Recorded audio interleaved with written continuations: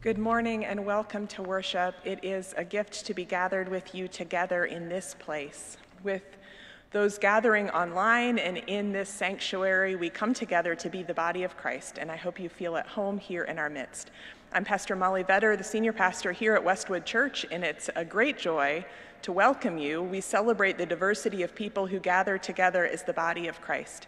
And we believe that diversities of age and race, of gender identity and sexual orientation make us a richer depiction of the beauty of God, that we see the image of God in one another, and we give thanks for the richness you've brought with you today. As we worship this morning, we're celebrating the liturgical holiday, Christ the King Sunday, celebrating Christ's reign in this world, calling us toward justice and love. Here in the U.S., we're celebrating Thanksgiving, offering gratitude for the gifts we enjoy, receive, share every day. This celebration crosses boundaries of religion and connects us together in a posture of gratitude. And I join you in giving gratitude today. This morning, I'm delighted to welcome a guest preacher to our congregation. The Reverend Dr. Cedrick Bridgeforth will offer our sermon today. He is the Director of Innovation and Communications for our California Pacific Annual Conference and a longtime friend of mine. I'm grateful for the way he will bring God's Word to our gathering today, and I hope you will join me in welcoming him. We're glad to have the choir back singing together here on our chancel steps, and I trust that worship will be especially rich for you today. There are beautiful flowers on our altar given by Rhonda Lawrence in memory of her mother, who would have been 98 today. But most of all, we give thanks for the beauty you've brought to this place. May the peace of Christ be with you. Will you stand if you're able?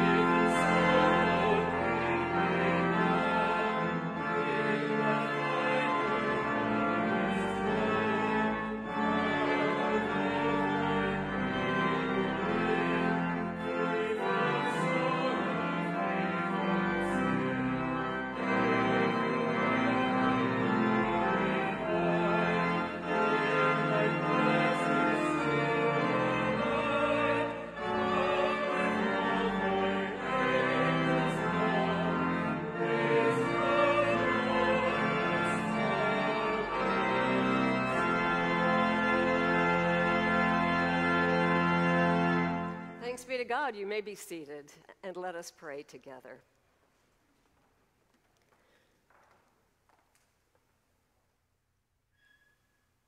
Sovereign God, come to us now in silent, holy power. Still our distracted minds, our bruised hearts, our longing bodies. Then speak the power of Jesus' name in such a way that we might hear it, in such a way that we might bear it into the world as a people who seek not to preserve what we know, but to make palpable who you are. For we move and pray by the gift of your breath within us. Amen. Children.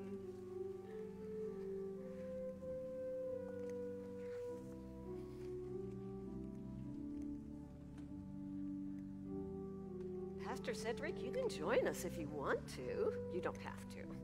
Have a seat. I think I see some more kids. Oh, I do see some more kids. I see Anna, Isabel, James, Luke, oh, Saoirse, Moxie, Ruth, Molly.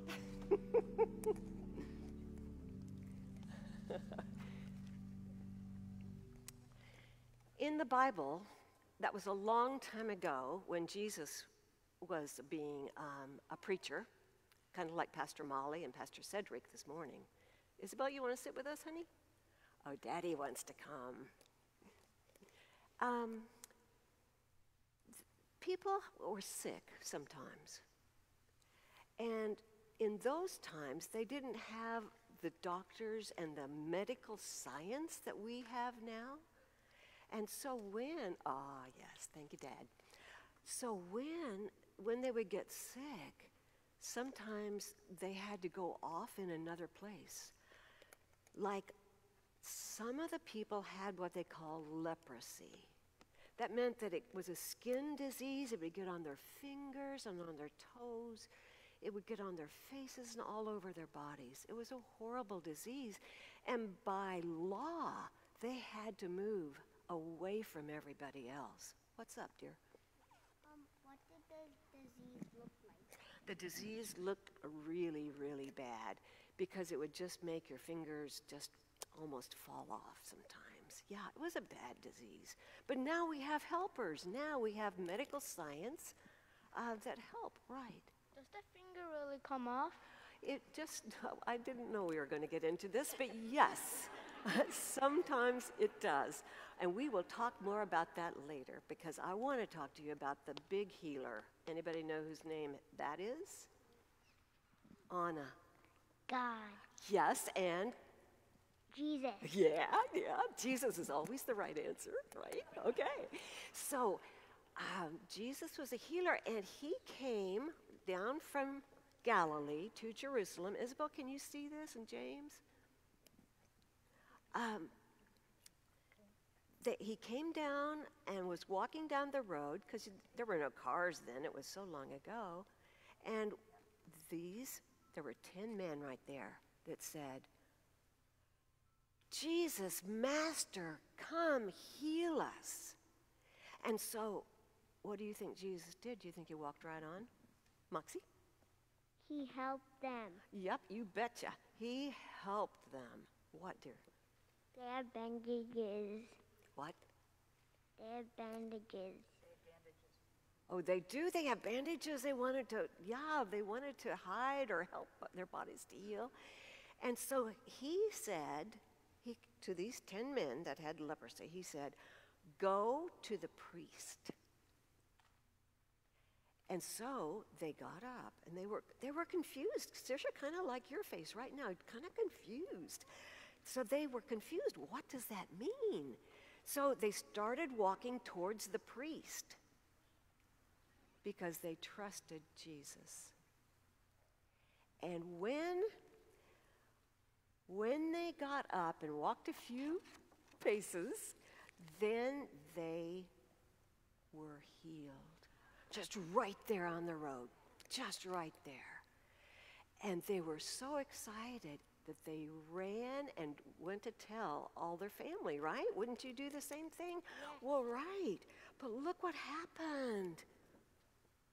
There was one man that came to Jesus and said, "Thank you.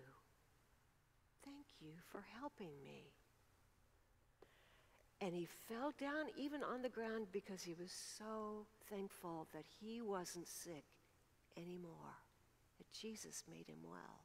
And Jesus said to him, "Weren't there 10 people that were healed?" And he said, "Why would you, who is a foreigner from Samaria, why would you come back and thank me?" And the man just looked at him, and he probably thought, it's because I'm really, really, really thankful. So Thanksgiving is coming up. It's a time to be thankful. It's a very good time to be thankful, and I want to teach you just a little. Yes, I want to teach you a little prayer that I want us all to do.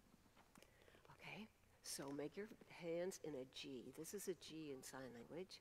Creator God. Oh, okay. Creator God. Okay, you got it, girl. You feed my soul with the whole earth. You feed my soul with creatures that walk and swim and fly. You feed my soul with the wind and the rain. You feed my soul with the stars in heaven. You feed my soul, and I grow strong in my heart, in my mind, and in my spirit for all your gifts. Amen. Let's go in peace down that way.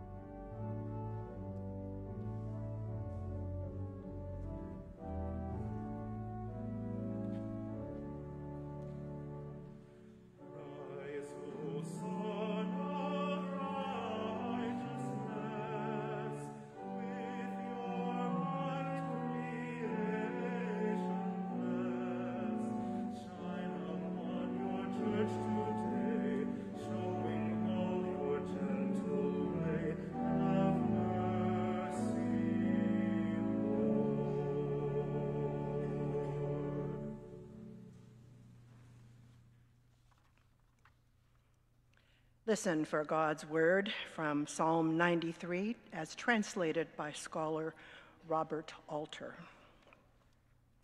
The Lord reigns in triumph clothed. Clothed is the Lord. In strength God is girded. Yes, the world stands firm, not to be shaken. Your throne stands firm from of old, from forever. You are. The streams lifted up, O Lord. The streams lifted up their voice. The streams lift up their roaring. More than the sound of many waters, the sea's majestic breakers. Majestic on high is the Lord. This is the word of God for the people of God. Thanks be to God.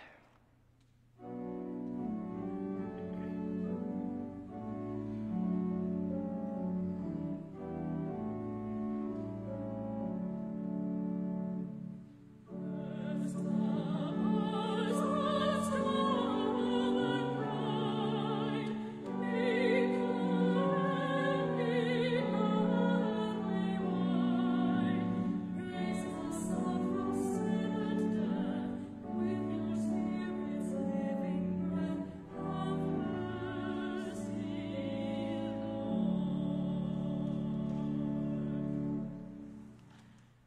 Our gospel reading is from John in chapter 18, beginning with verse 33. I invite you to listen for the word of God. Then Pilate entered the headquarters again, summoned Jesus, and asked him, "Are you the king of the Jews?" Jesus answered, "Do you ask this on your own, or did others tell you about me?" Pilate replied, "I am not a Jew, am I? Your own nation and the chief priests have handed you over to me. What have you done?" Jesus answered, "My kingdom is not from this world. If my kingdom were from this world, my followers would be fighting to keep me from being handed over to the Jews. But as it is, my kingdom is not from here." Pilate asked him, "So are you a king?"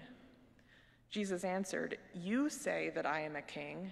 For this I was born, and for this I came into the world, to testify to the truth. Everyone who belongs to the truth listens to my voice." This is the word of God for the people of God. Thanks be to God.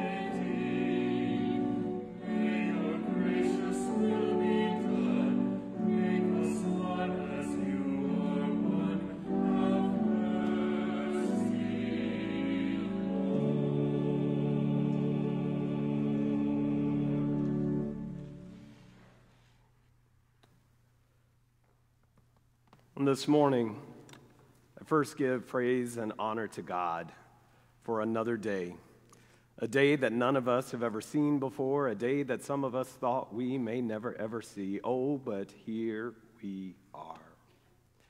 And for that, we can give thanks. To be in this great congregation, sharing in this wonderful worship experience, is something we can give God thanks for as well. But I stand here today, and I do so with a, shall we say, a heavy heart. As I shared with Pastor Molly, it was one of those Saturday nights where the Spirit wrestled me and said, "Oh, where we were going before is not where we're going now." So God help us. God be with us. Or we come to this text today in John's Gospel, John 8:33 through 37. And we get into it this way. I was born 2 years and 4 months after the assassination of Reverend Dr. Martin Luther King Jr. 2 years, 4 months after the assassination of Reverend Dr. Martin Luther King Jr. I grew up a mere 70 miles north of Birmingham, Alabama. And I have to confess and say that for the better part of my life, I, one, did not realize how close my birth was to his death. And secondly, I did not realize that I was growing up being shaped in and by a culture that did not affirm who I was. And so I want to spend a little bit of time today talking about identity is essential. Because identity is more important than who you agree with or who agrees with you. For I believe your identity informs your thoughts, your words, and your behavior. And yes, your behavior, your thoughts, and your words also informs your identity. Yes, it's Thanksgiving week, and we just shared with the children about what it is to be thankful. We're all getting ready to experience Thanksgiving in whatever way we can. I understand that we're buying more home test kits than we are turkeys right now. We know that Thanksgiving has been a tough holiday even long before COVID because of the political divides that exist. And now we go into it with separation fatigue and some with gathering anxiety. Longing for those times when we could all just get together around the table, enjoy some good food, find out who made that horrible potato salad, but enjoy it nonetheless. But it's difficult to get into this spirit of thanksgiving right now in the midst of just remembering all that is happening, acknowledging all that is happening and unfolding right around us. Julius Jones comes to mind. The governor of Oklahoma comes to mind. Of course, I think about killers being acquitted in Kenosha. I think about an ongoing trial of 3 executioners in Georgia. And that says something about identity. It says something about who we are and who we can and shall be. And we do this, yes, even on Christ the King Sunday, the last Sunday of the Christian year. Because next Sunday is Advent. And we'll bring out all the trimmings and we will talk about hope. Well, today we have this text in John's Gospel where Pilate is examining Jesus. And he asks him, "Are you King of the Jews?" And you may say, why in the world is this the gospel reading for today? We're supposed to be focusing on Thanksgiving. We're supposed to be getting ready for the great festival of Christmas and leading us into Epiphany and on into the new year. Why in the world does this text land here? Well, I believe it lands here, and it stands out to me today, this year, like it never has before, because some of us are always on trial. Some of us are always being examined. Some of us are always being questioned. Some of us are always trying to figure out who we are, how we are seen, and how we are to show up in the world.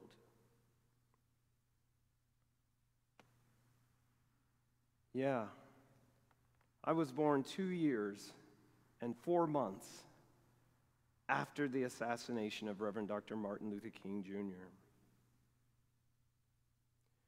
And I share that because sometimes those of my generation, and dare I say those before and most definitely those after, think the work of the civil rights movement was hundreds of years ago, if not thousands. And the truth of the matter is, as I look out over this congregation, I see that many of you lived in that time. You may want to nudge your neighbor and make sure we're still living in that time, right? But we're not so far removed from racial strife, injustice, and struggle. And we don't have to go back to 1968 to realize that. We can log on our phones right now and see it in the current news feed. So when we come to this text here in John 8:33 through 37, we have already experienced the arrest of Jesus in the garden.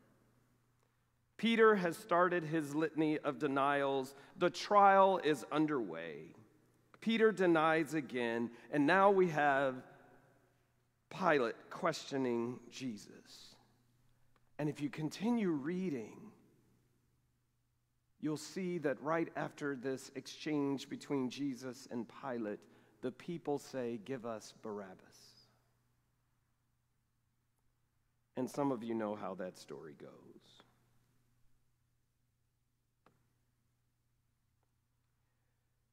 So when I was in college, I was blessed with the opportunity to serve as a summer missionary in the country of Botswana. which is in sub-Saharan Africa. And I went there as part of a music, drama, and Bible study team. Now, some of you know me, and you know that I do not sing. And my younger sister is much better at drama than I am. Yes, I said that publicly. So my role on the team was the Bible study and the preaching, although they did allow me to sing along with everyone else. But I went there on this mission team for music, drama, and Bible study. And while we were there, we were taken to Zimbabwe for a week of holiday.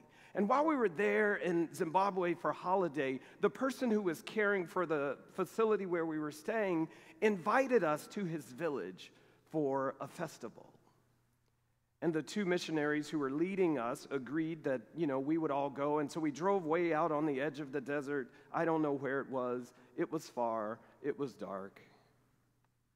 But when we got there, there was this large bonfire, and there were all these people, seemed like hundreds of people gathered around this bonfire, and they're drumming, they're singing, they're dancing, they're chanting, and there we are in the midst of it. And they march these young men into the circle. And we're all encamped around those young men, singing, dancing, and chanting. I don't know the words. I just knew the rhythms, and I followed the beat. Well, in the midst of that, I looked over to my right, and the wife of the missionary couple that was leading us was next to me, and she's crying, and I look over, and I'm like, Sally, what's wrong? And she just continues to cry, and she's like, oh my, this is so sad. And I'm like, what's there to be sad about? Now I'm bothered because I'm missing out on the beat and the chant and the singing to deal with her crying, but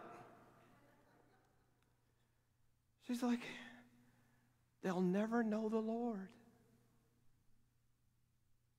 It's so sad. They'll never know the Lord. And I said, well, Sally, we don't know what they know.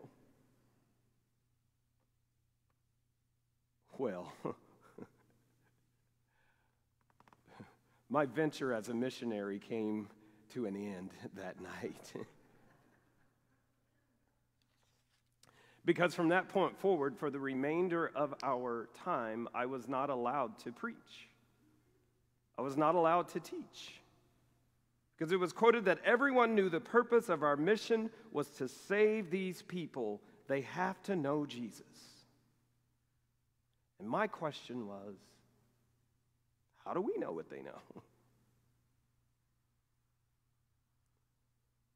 But here's the thing.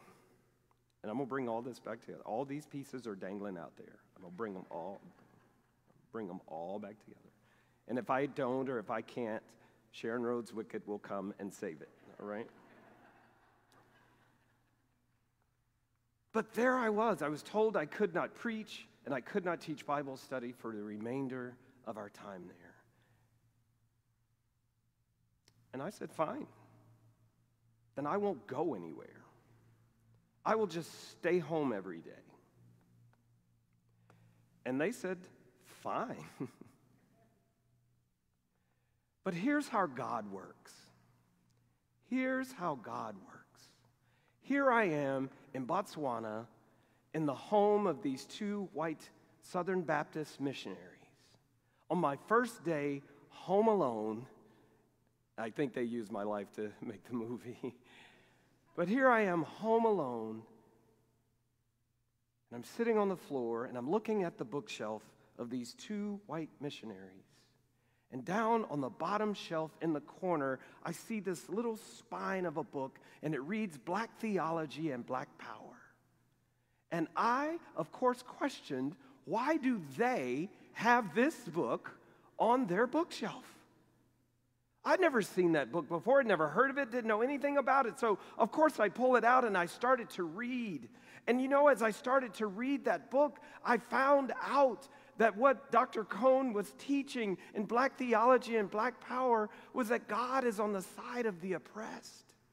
And that it is the work, it is the call, it is the power of the oppressed to raise us all up to this knowing and to this knowledge of what it is to be the kingdom of God.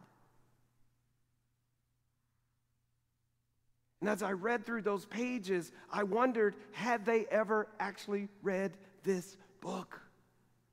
Because if they had, would we have been there crying? Or would we have readily joined in the dancing and the singing and the chanting? Could we have more quickly gotten to a place of recognizing that it is the meek and the humble who indeed inherit and embody the kingdom of God? And it was in reading that book in the home of those missionaries all the way in Botswana, that I started to realize the significance of the fact that I was born 2 years and 4 months after the assassination of Reverend Dr. Martin Luther King Jr. And it was in reading that book that I came to understand that my blackness mattered in as many positive ways as it ever could in any negative ways.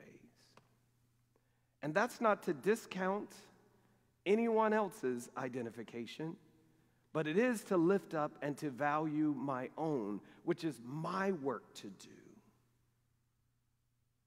And it came by way of a horrific thing that happened in a desert in Zimbabwe.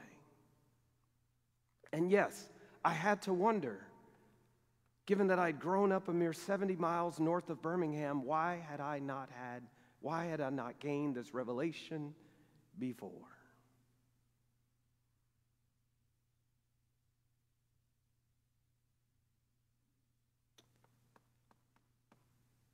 And I still don't have an answer to that question.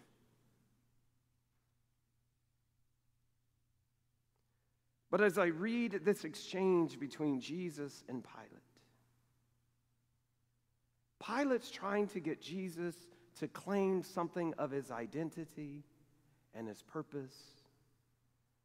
And Jesus is trying to do the same with Pilate.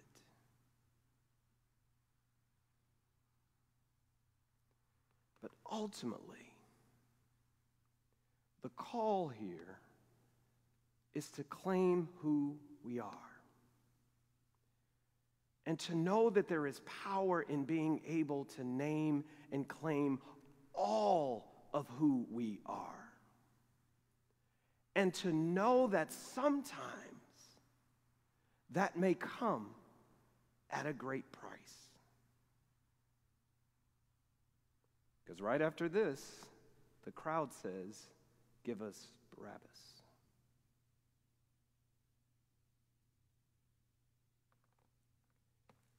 Here's the thing. As we close out this Christian year, and we prepare to enter into an Advent season next Sunday,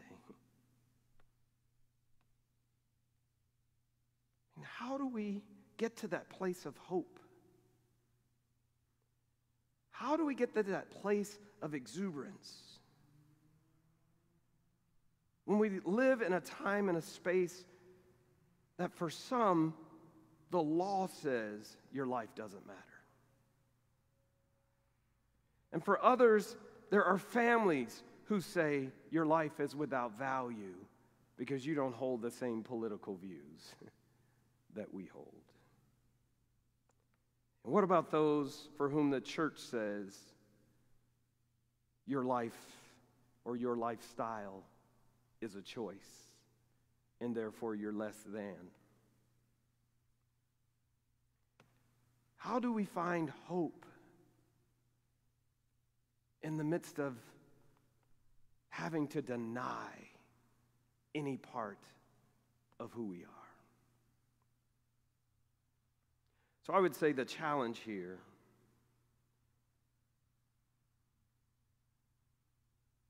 is to find that one part of you that you can celebrate. And you may be the only one who can celebrate it right now. But you name it, and you claim it for yourself.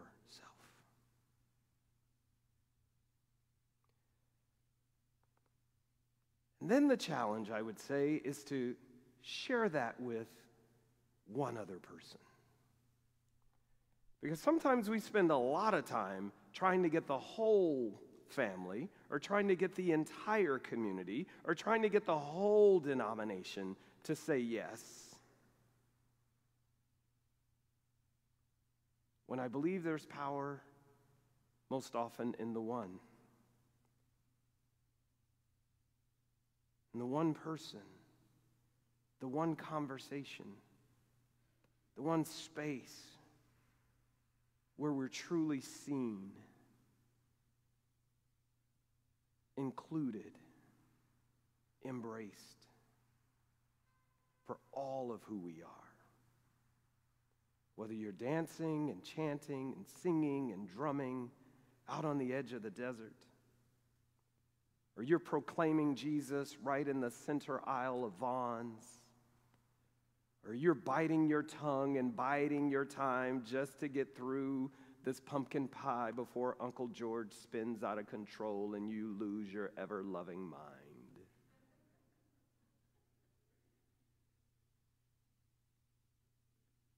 You being able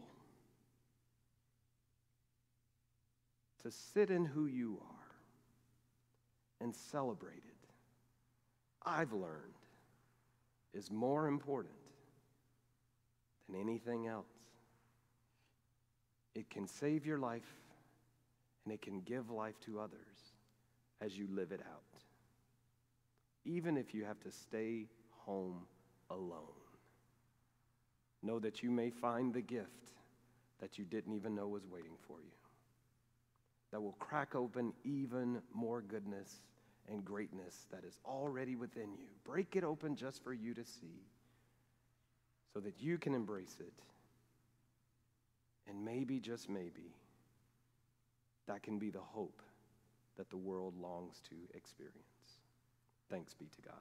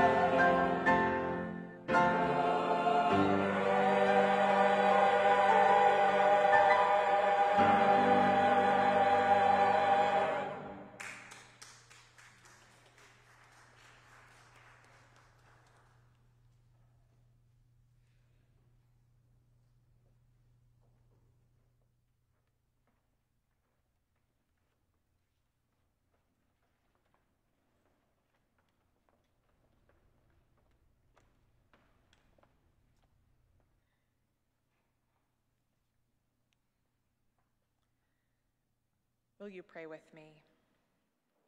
Creator God, we give you thanks for the beauty of song, for the power and beauty of our choir of voices singing together, for the gift of a song that fills our bodies and our lives.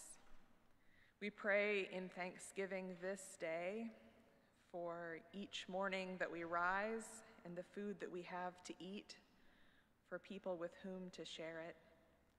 We praise you for healing wherever it's come, for hope in the midst of every despair, for forgiveness and grace that transform.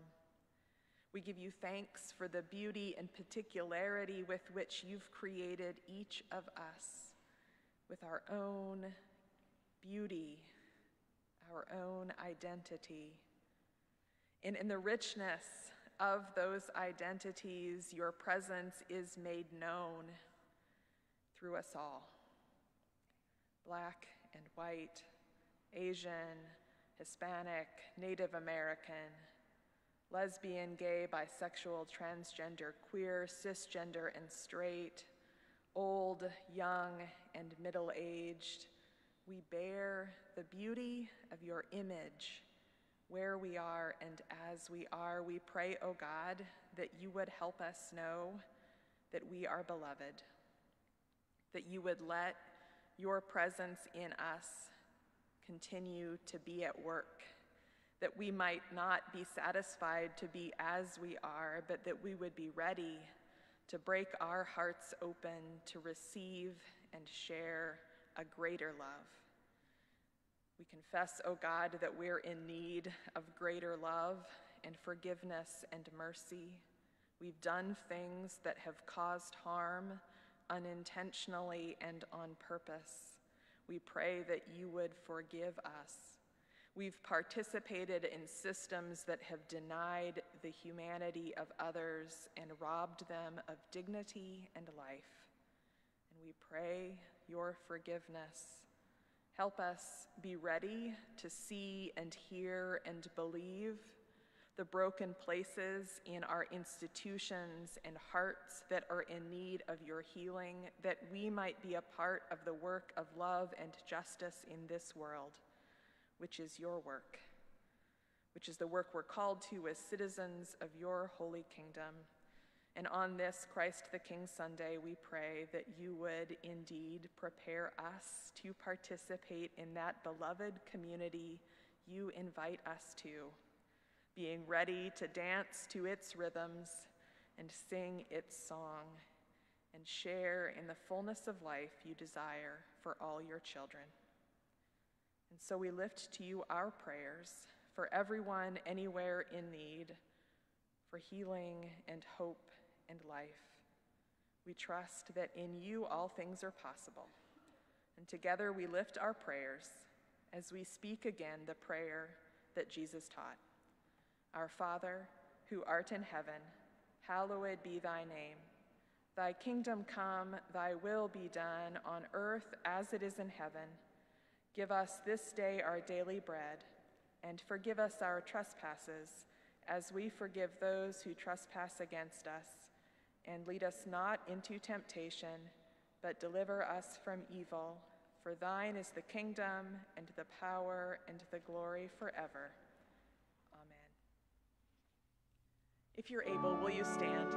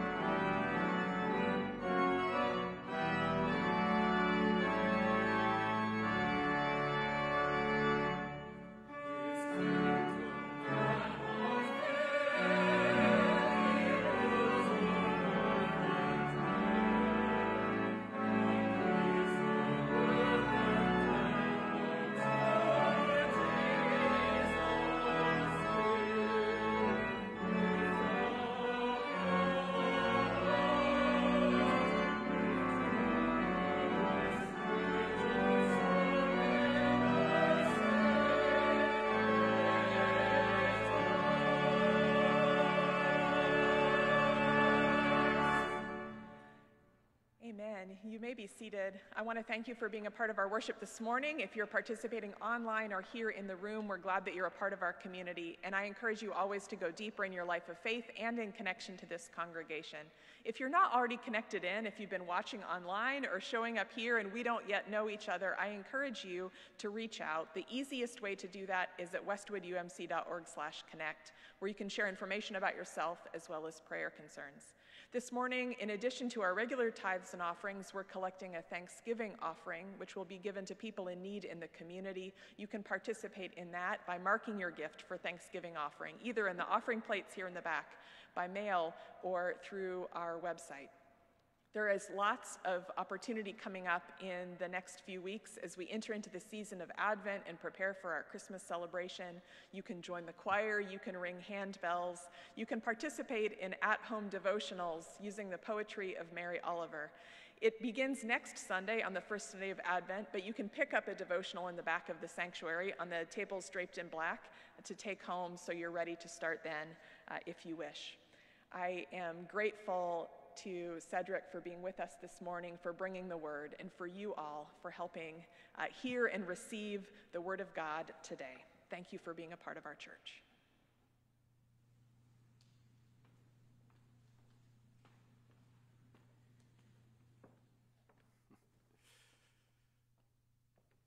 And now, as we prepare to go out into the brightness of this new day, a day that none of us have ever seen before, and yes, as I said earlier, a day that some of us thought we would never ever see.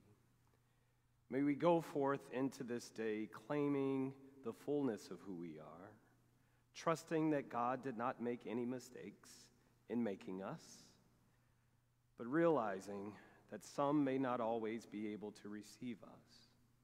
But the gift is that we can name and claim who we are in God, always and everywhere. May you be blessed as you give thanks. In the name of God the Father, the Son, and the Holy Spirit. Amen and amen.